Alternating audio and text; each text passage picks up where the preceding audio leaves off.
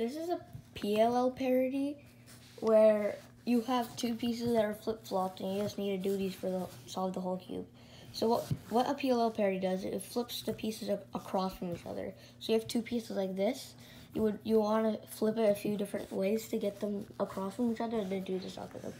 So the algorithm we do is, so 2R2 means this is 2R2. We move this row, this second to right row right here, up twice. And then U2 is just turning the up row twice. And then 2R2, we do that again.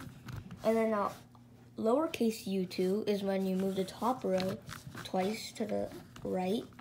And then there's 2R2, do that again. And then turn the top row u2 again. And then you just turn the top row again, you would have this. Okay guys, so this is an OLL parody where this piece is flip-flopped, and if that piece wasn't flip-flopped, we would have the whole entire cross solved. And so what we would do is RU2 means, R is, lowercase r means you turn these two up, and U2, you just do that. And then X, it means you look at the bottom row, like that. And then you have to do R, U2 again. And then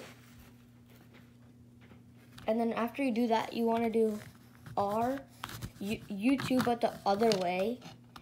And then you do R prime, U2. And then L, lowercase l, means you bring this row down, the L row down, and then you do U2.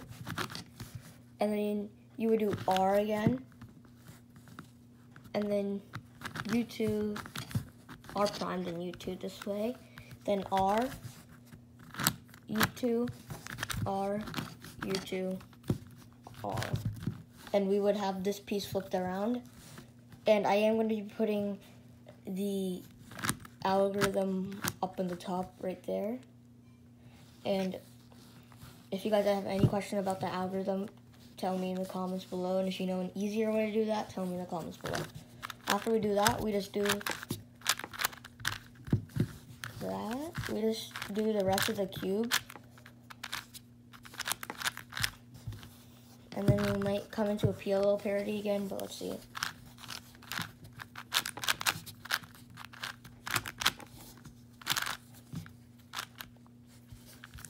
Okay, I don't think we're in a PLL parody yet.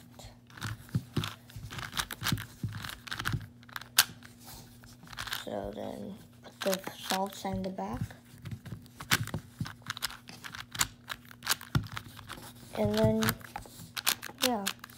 So we have this whole, we actually did come into a PLL parody where these two have to be flip-flopped. So we can do that again, which is R2R2, then U2, then 2R2, then lowercase u2, and 2R2, then lowercase u2. We would have this whole cube. Okay guys, that's how you solve the 4x4 Rubik's Cube. If you have any questions, tell me in the comments below.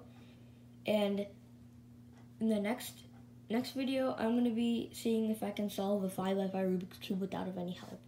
See you in the next video. Bye.